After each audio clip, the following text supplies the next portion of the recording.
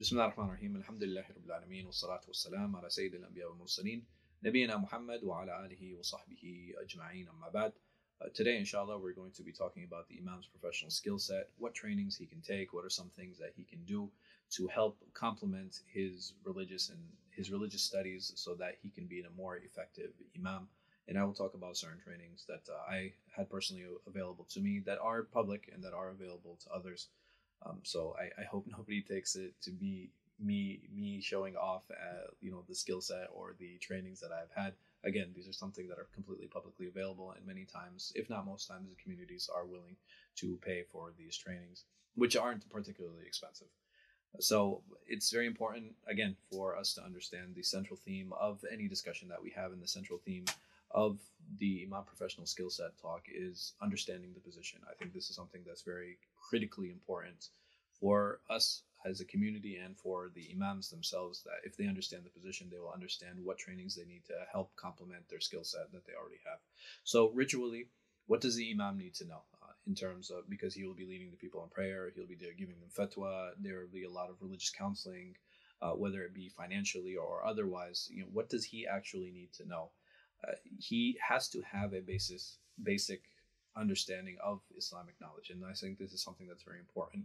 He himself doesn't need to be very well versed in all things, because he can always network and reach out to people who can help give him answers. So I think it's very difficult for us to actually picture somebody walking up to an imam not knowing the answer. I think what is more important is that the imam has the resources so that he can provide an answer for that person. Meaning that if somebody walks up to me and says, Sheikh, what is the answer to this question? Or I have a 401k, or I need to take a loan, or I'm traveling this distance. What actually constitutes travel, and when I can start shortening, combining my prayers, etc. There are a number of issues that an imam will face with. Many of them can generally be categorized into particular issues that an imam will face day to day, and then you will have extenuating circumstances, obviously.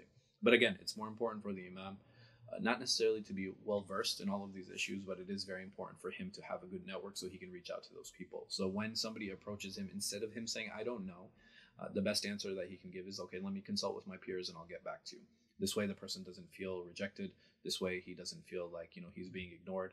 And you take his number or you take his email, and then you can sit down and you can actually contemplate what the issue is, and you can get back to him as soon as possible. Again, I think this is something that is very important. And after a number of interactions in this way, the imam will be equipped himself to be able to answer many of these questions, because, like I said, they're usually a set standard of questions that he has to deal with certain extenuating circumstances. But in general, what should an imam know? What are some of the things that he's going to deal with on a day-to-day basis? So when we talk about one of the first sciences, or the science of aqidah or belief, he will have to deal with issues concerning doubts with Allah subhanahu wa ta'ala, spiritual crises concerning the religion, how to actually answer many of those doubts. I think that's something that's very important. Understanding iman and takfir. When is a person excommunicated from Islam? When is he actually called a non-Muslim? When is this when is this person outside of the fold of Islam? I think this is a very critical discussion, and I think it's something that a lot of people have a misunderstanding of, and how to actually deal with that issue. Something that we should actually be very well versed in. One of the best books I actually have on the subject is, I'm sorry, can you hand this here? It's the second book, right next to it. Yep. Sorry about that. But this is by one of my teachers, Sheikh Hatem al-Sharif, which is called Takfir Ahl al-Shahadatain. I believe one of my friends is actually working on the translation for this book. I have translated myself. His discussion on ibadah, on worship, is something that's available, something that I believe is a must-read for anybody who wants more in-depth understanding of the issue. And as for this individual's understanding of the Quran, to what extent should he know, and what extent should he be able to give tafsir of the Quran? Having a general understanding of the tafsir, understanding what the primary resources are, how to make sure that we're going back to the classical resources and the classical tafsir, I think is something that's very important, something he should be aware to us.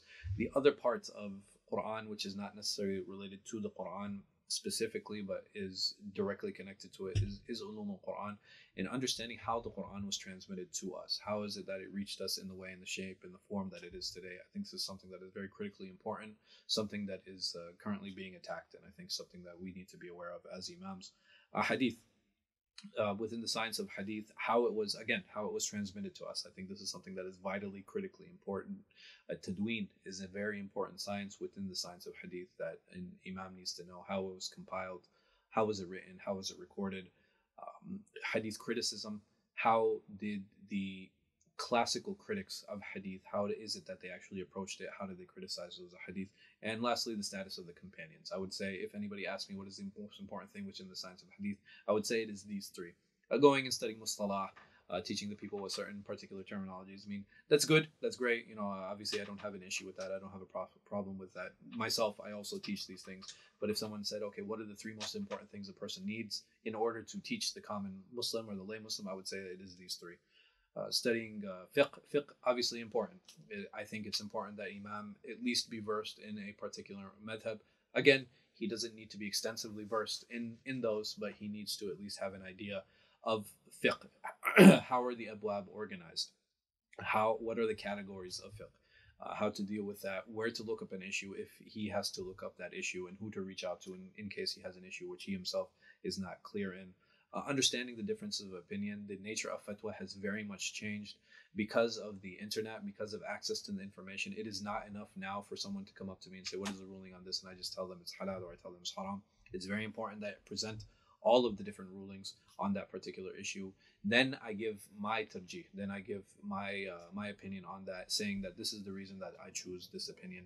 But they need to be aware of all those, because very honestly, if someone comes up to me or somebody comes up to you as an imam and they ask you, what is the hukm on this? What is the ruling on this particular issue? And you just tell him one ruling, and he goes online and he's like, man, this imam doesn't know anything. There are like 5 other rulings concerning this issue. Why didn't he mention them to me? So again, it's not, we don't tell people to confuse them. We tell them to let them know that we are aware of those opinions, but we have taken this particular one for this particular reason. Usul, I think it's important, again, for an imam himself to understand maqasid al-sharia. Why is it that the sharia was sent? And if he has a good base and a good understanding of that, all of those things, what is a mujtahid, and dalalat al-alfaz, and all of these other sciences and usul, again, these are very good. They're good for him to know. But what it is that he's going to be carrying forward, what it is that he's going to be teaching the people, I think maqasid is one of the most important sciences within that.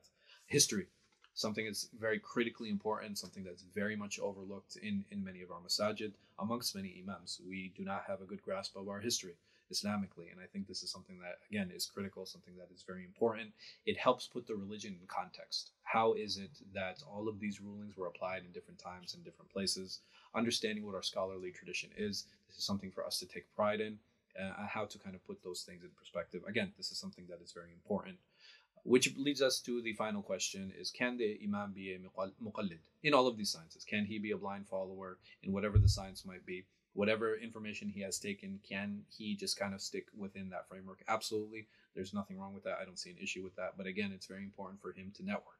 If he recognizes that he himself is a muqallid, he is not in a position to make ijtihad, he's not in a position to make fatwa, and he should refer the people, he should act as a gateway to the people in order to refer them to specialists in those particular fields, because he himself might espouse particular opinions or certain opinions, but he is not allowed now to give fatwa in those particular opinions. So again, something that's very critical, something that's very important to understand. What he can do as an imam is he can create workshops within the community that I think, again, are something that are very important, something that is very much overlooked. It is very important for him to train. I'm going to emphasize this time and time again. An imam, not because he's lazy, or, I am, but not because he's lazy, but he should try to delegate as much of his responsibilities as possible. And the best way to delegate that is by training the community, whether it be Quran teachers. Again, it is not beneath me to teach kids alif bata. It is not beneath me to teach them and sit down and to read with them. But is that the best use of my time? The imam is giving me a salary. The community is giving me a salary. They're paying me for something. Is this what they're paying me for? To teach the kids alif bata? You can call in a math professor from MIT, to come and teach a kindergartners how to add, or teach first graders how to add and subtract. Is that the best use of his time? He could train 5, 6, 7 people to do that job. And I think this is something that's very critical, something that is very much overlooked. The imam should not be the crutch for the community, meaning that once that crutch is removed, the community falls apart. No, they should be very much an independent entity, and he needs to come and complement the services that are already being there. So socially, this is something, again, that is very important, something that we need to remember. I want to share a few of, again, the certifications that I received. Very easily available. This is not something, again, that is unique to New Jersey or unique to where we are, but something that I want all of you to be aware of. Mental health first aid.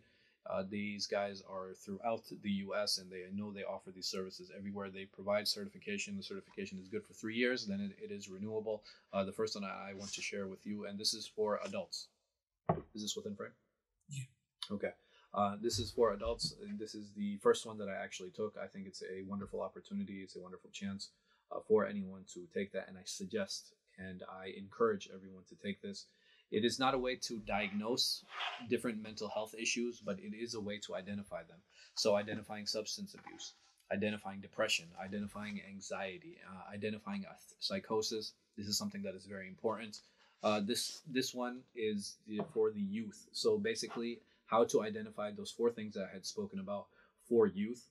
They touch on something that youth suffer more in than adults, which is eating disorders. So again, in addition to those 4, it will help you identify the 5th, not diagnose. Again, I want to be very, very clear in that it will help you identify so that you're able to refer people appropriately. These are 2 courses that I would highly recommend anybody take. They're usually a 1-day course, and it's something that is very much necessary for the imam in order to help him identify some of the problems that he will face in the community. The other set of issues that he will deal with is abuse and trauma. And in order to deal with abuse and trauma, I think it's very important for the imam to understand how to deal with abuse, how to deal with trauma, whether it be spiritual, whether it be physical, whether it be mental, whatever the situation might be. This is something I would recommend everyone to take part in. Also, within frame? Okay. This is something I would recommend everyone to take part in. These Peaceful Families Project, they do this yearly. I think there was 1 year that they skipped since I have done the project, but they do this every single year. They're doing a wonderful job. May Allah subhanahu wa ta'ala bless them in their work. This is on sexual abuse. It's on emotional abuse, religious abuse, physical abuse. And this is a 3-day workshop. It is very much sponsored, so they have a full scholarship for those who apply. The next set, so Peaceful Families Project is one. The other one here in New Jersey is actually Cornerstone. Cornerstone, they offer similar programs, and they're paid. This one is on a scholarship, but they offer paid programs, and they can be subsidized if you have multiple imams involved in that. So instead of paying, I believe it's like a couple $1,000s for the programs that they have for each of the individual trainings that they give.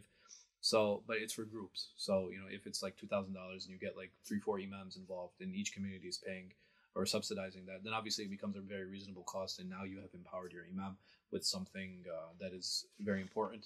This is something I believe is unique to Hackensack Meridian. This is called the End of Life Consultancy. It's basically how to deal with people who are in hospice. So people who are on their deathbeds, how to console them, how to deal with them, what are certain techniques, what are some things that are good to talk about to help them pass their time. Again, something that I found very valuable, something that was really beneficial for me. This was offered for free. So this was a free program that was offered here at Hackensack Meridian, nearby. It wasn't something that was far away. Again, something that I would definitely recommend. Also, educational workshops, if they're available. Now, this one was for free when I was in Saudi. This was offered by Houghton Mifflin. It's basically a workshop on teaching methods and techniques. It's something that was very valuable to me. I believe this workshop was very short. It was only like a couple hours or so. But if you have an opportunity to attend teaching workshops, again, something that I believe is very important, something that's very fundamental to the imam's arsenal. And these are things that I would definitely recommend everybody take part in if you can. Something very short. It's a great way for him to complement what it is that he's already doing. If you know of any other programs, please, share them in the comments. I would love to expand my own, again, my own arsenal, complement my own services with anything that's available out there. If you know of anything, go ahead, put them in the comments. I would love to read them. I would love to take a look at them, inshallah. Which brings us to the last role. And I know I messed up the roles this time, and I'd always been stressing the importance of social, civil, and then ritual. But unfortunately, I forgot to change the order when I put this video together. So, which brings us to the last one, regardless. Which is the civil role. There are a number of citizens academies that are offered by the police forces. So you have on the local level, sometimes you'll have like a local citizens academy. The ones that are offered here in Woodbridge and here in New Jersey, they're a little bit longer. I believe they go for like a couple weeks. So, and I understand that's more of a time commitment. The New Jersey State Police actually just started offering a Citizens Academy. This is something that I had taken part in last year, or well, the year before, and we were part of the first graduating class. And basically gives you information on what services the New Jersey State Police offers. It's a great way of developing a relationship with them, so that when they come to your masjid, it is not the first time that they're coming, or because you have a good relationship with them beforehand. It's not a reactionary relationship. It is a proactive relationship. If anything happens within the community that the state police is involved in, they will have a contact point through you as the imam. And again, I think this is something very fundamental, something that's very important. A completely free program. This is something that was 8 weeks. They would give us dinner and coffee every week. It was once a week for, I believe, about 3 hours on a Wednesday evening. But a wonderful program, something I highly recommend. I really had a good time with this program. And the last one that I will share with and I will talk about, and no, I'm not an agent because of this, but this is the FBI Citizens Training Program. Every state has one. Again, something I would recommend, that very similar to what the New Jersey State Police did in terms of telling us and informing us what services the FBI offers, what services the FBI performs. Highly recommended. I had a great time. They had the Citizens Academy that had graduated from these, who would sponsor, again, dinner every week, something that, I'm very thankful for. There were a few Muslims who actually sit on that council, so they tried to make sure that they tried to provide halal options as often as possible. So again, something I would recommend, something that is good, something, again, completely free. I had a good time with this. The last one is sometimes you will have chaplains trainings or interfaith type trainings. These are things that you can reach out to with your local government. You can reach out to your local schools and local law enforcement. These are great conduits in dealing with all of those different agencies. I would definitely encourage everyone to take advantage of that. Many times mayors have different committees that an individual can participate in or he can volunteer for. If there's a council that you are passionate about, or there's a committee that you are passionate about, and again, I think that's very important because it's a volunteer thing and you will be spending extra time. If you're passionate about a certain thing, if you're passionate about the environment, or you're passionate about, your road structure and signage and making sure the roads are clean, whatever the situation might be, there are different usually committees for those. I would suggest participating in those because it allows you to meet the mayor and it helps you become politically involved to an extent where you're actually helping the local community, and people will definitely see that and people will definitely recognize that. But these are some of the trainings and these are some of the things that I have been able to take advantage of. Again, things that are very much available and I recommend them for everyone. I ask Allah subhanahu wa ta'ala to bless you all. I look forward to seeing you all next time. Wallahu a'lam wa sallallahu ala khayri khalqin nabiyina Muhammad wa ala alihi wa sahbihi wa sallam.